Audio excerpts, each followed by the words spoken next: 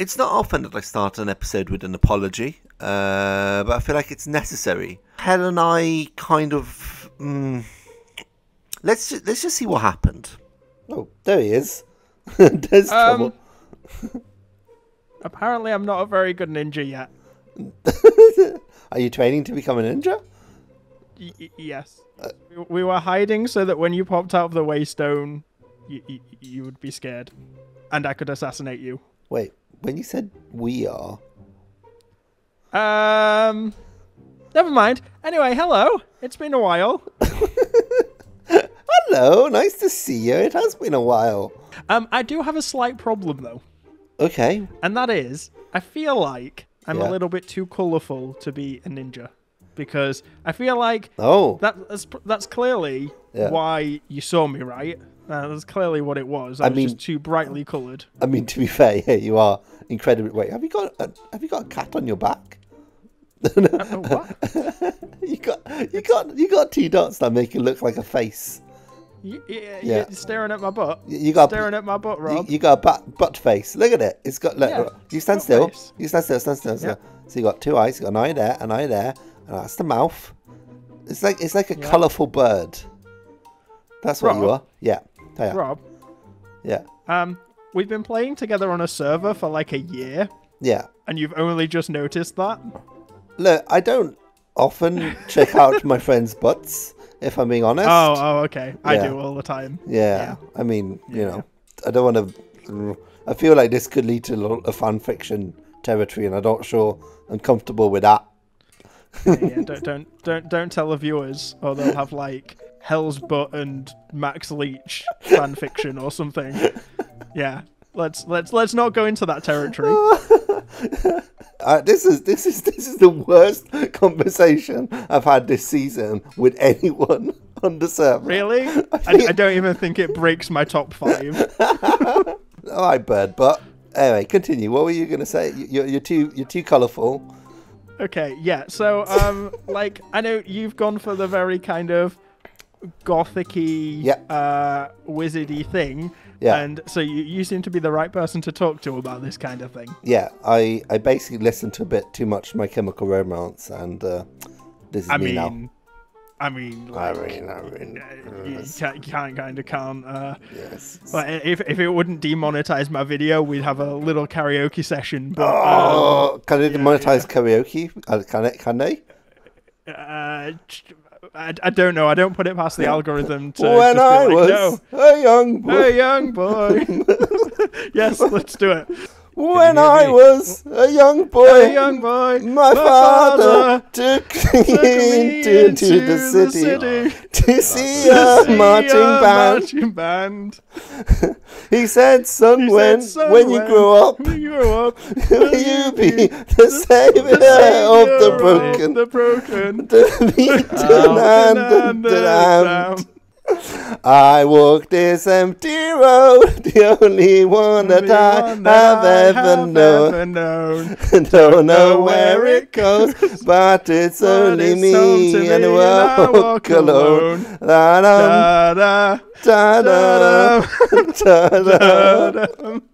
I walk this empty street down the boulevard of broken dreams, where the city sleeps. I'm the only one. I walk alone. He's not in a vault. We know he's not in a vault. He's not in a vault, but maybe FK. I see him. I see him. Where's he? He's up here. Where's he gone? Where's he gone? He was up here. I saw him. People. Where he gone? Where's people? Where's he gone? Where is he? Where's he gone? I'm so confused. Where's people? What are you doing, huh? No, that's not people. That's a zombie. What are you doing? Where's yeah, release the zombies. What are you doing in my castle? Huh? No, we're trying to say hi. If we release the zombies. He was a boy. She was a girl. Could it be any more obvious? He did something. She did ballet. What more can I say? He was a skater boy. He said, "See you later, boy." He wasn't good enough for her. Now he's a movie star. She's a movie star. I can't remember which way it goes. Oh my God, Rob, we're so bad at this. Yeah. Oh. I'll take it. But he didn't join in on the singing. He didn't join in the singing. I was too busy being angry. Oh, don't be angry, people. But that should fuel the Avril Lavigne. Yeah, that's the whole point of it. Let the anger guide you. Avril, Skater Boy is not angsty enough. I don't think either of you will be able to out emo me, but it's fine. It's cool. Wow. Okay, that's. Maybe not on YouTube. This is a fun challenge. Yeah, this is true. You haven't seen pictures of me in secondary school. I really want to, but also I respect the privacy. I do. So like, I don't send them to me, and I'll put them in the video. Oh no!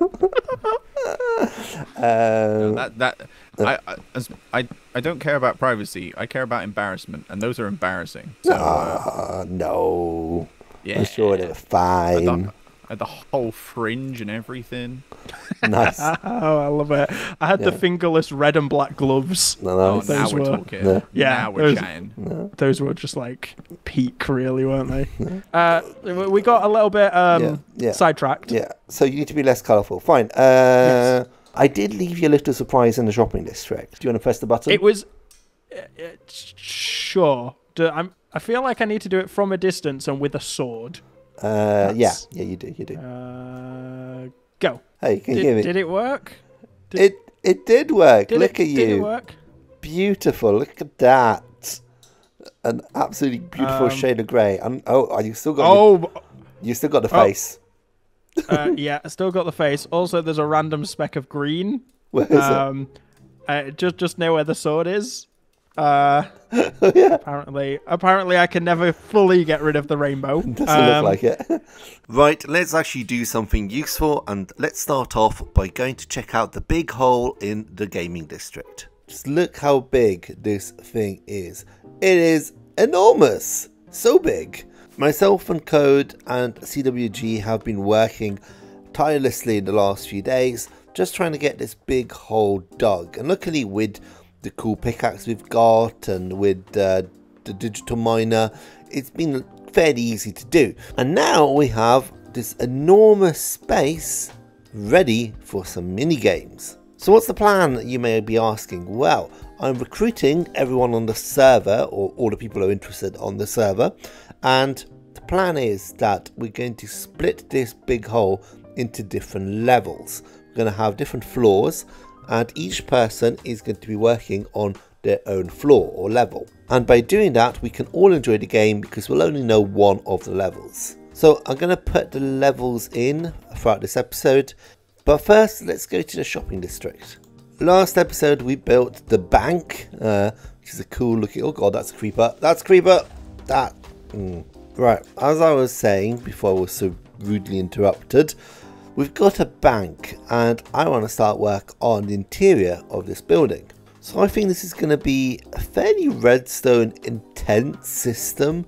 I've got a bit of an idea, and I'm not sure it's going to work, but we're going to try it out and see. Basically, I want to design a system where people can access their accounts. And I think I need to do this in my testing world. Okay, so bear with me. I think I've got this thing working, at least part of it. So what we need is a few things. First of all, I want the users to put in their credit card, which will then unlock their bank account. They can then access that bank account, take money out, put money in, and that will then go back into a big pot of money. And the other thing I want is a loan system. So if somebody wants money, they can take a lot of money out, and then they'll have to put in an amount of money plus interest. So I've got the first half working basically. You can see here the crazy redstone I've had to put in. It's not quite working, but like it's a proof of concept. Basically, this dropper here is where they're going to put in their credit card, which at the moment looks just like a piece of paper. And that credit card will go through all these hoppers and will drop down into these sorters that will only trigger that person's account. So if I put in a piece of paper into here, yes, there you go. So that lit up and stuff has happened over here. It's basically unlocked some stuff. Right, so that's how we do different accounts. We're going to have basically this piece here is going to repeat for each person who has an account in our bank. Then over here we've got a system that's going to bring that person's money into the account. Now the way to do this, because I want all the money to be like in a big pot basically, which makes it easier then to give kind of money out to people. So what I need to do is have almost like proxy money, which is this dispenser here. So this person actually has 64 gold coins, but instead of being vault gold here, we've got these droppers. So let's say this is the money in our bank, right? So if you flip this lever, the money's going to go towards the ATM, and this little system is going to start firing. So every time a coin goes past, it's going to fire out one of these droppers that is then going to be collected down there. And what that means is once those droppers run out, no more money will go through. So you can see the money coming through, but now we've run out of droppers. Basically the money is all getting stuck here, which is fine because eventually we're going to reset it at this point. But down here in the ATM, the money has arrived. We're one short, but that's something we can fix. It's not quite the whole system. There's still more stuff that we need to do, but it's the start of the system, right? This is the first part of it. We then need to work out how to actually lend people money, but that's something we can do later on. In the meantime, I've also made some progress back in the gaming district. As you can see, I've started adding in these levels, which kind of separate the different levels of the game. I've now got 1, 2, 3 level complete, and I need to do 3 more. So hopefully we can get started in the next week or so as soon as I get these levels done. Right, but that's a lot of me talking about things. Let's actually do something else. And that something else is some vault runs. But before we do vault runs, I wanted to have a little look at catalysts. So catalysts are things that add modifiers to vaults.